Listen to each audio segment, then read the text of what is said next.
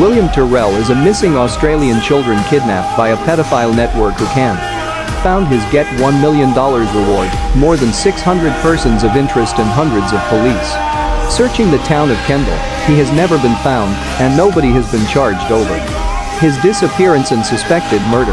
William Tyrrell is wearing a Spider-Man outfit and missing after he was last seen by his grandmother in a small hamlet on the coast in New South Wales 7 months ago. Said New South Wales Homicide Unit Detective Commander Michael, "We have recently received information about a pedophile ring in the area. It is an active line of investigation carried out by a team of detectives," said William Tyrrell's mother. "We need to know where he is and we need to know what happened to him because we can't live like this forever."